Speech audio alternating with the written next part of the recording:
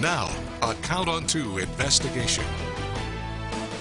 A Berkeley County inmate, unaccounted for 7 hours, died upon his return to the Finklea Detention Center. Reports show he was in a motel room with his girlfriend. This was all made possible by the medical sign-out program. News 2's Sophia Desasor has been digging into this case for 2 years and speaks with the jail's director to find out how this happened and what's being done to prevent it in the future. Sophia?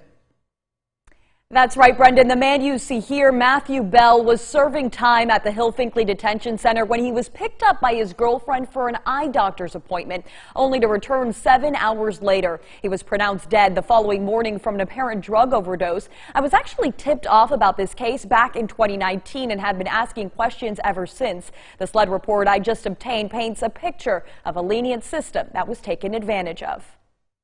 Hello, this is a prepaid collect call from Matt Bell, an inmate at Finklea Detention Center. It was during this call that inmate Matt Bell planned to spend October 3rd, 2019 out of jail with his girlfriend. We're getting a room at a discounted rate. She knows what we're using it for, and we don't need it that long. Bell was able to sign out of jail by making a doctor's appointment. Law Enforcement Division. This is video SLED investigators recorded hours after Bell was found dead in his jail cell by Corporal James Catchot. So if a dude wants to get out, right, he can have his girlfriend, whoever, schedule an eye doctor appointment, and he gets a free pass out of jail.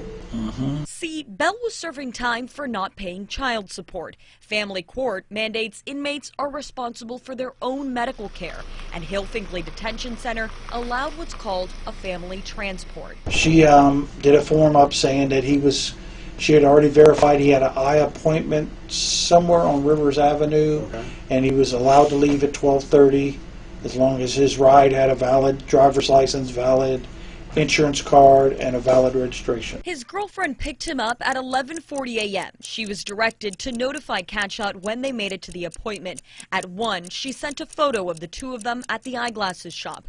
Hours later, Bell had not returned. According to Catchot, he called the pair at 4:30 as his shift was coming to a close. 4:30 they call you, we're stuck in traffic. You don't believe them. And then they don't come back for another 2.5 hours. Yes, sir. Did you tell anybody else? I mean, you've got an inmate from the detention center who's not in the detention center. No, sir, I did not. Bell returned at 7 p.m., nearly 8 hours after he was signed out.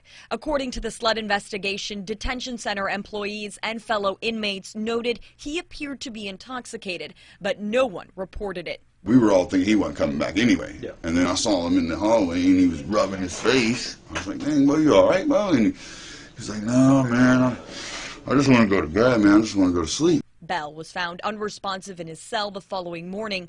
Cause of death, acute combined drug intoxication. It's about the worst possible news that you get. The death raising questions about how an inmate was allowed to be out of jail, unaccounted for, in a motel for hours. He was already gone when we got here. Okay.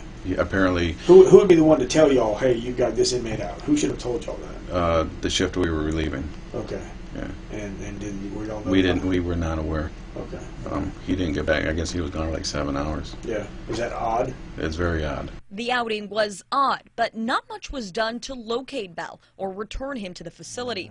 Randy Demery, the jail's director, points to a paragraph in Bell's family court order that states, quote, the jailer for the Finklea Detention Center shall release the defendant to obtain medical treatment for any medical problems. And the court order itself says that while they're out there, they aren't the responsibility of the county jail. The responsibility of the person who has them out into the public, and the responsibilities on the inmate themselves to come back.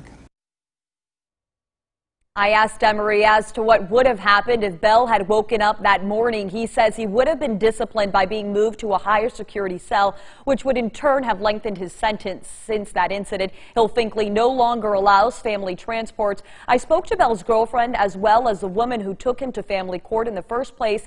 Both chose not to speak on camera.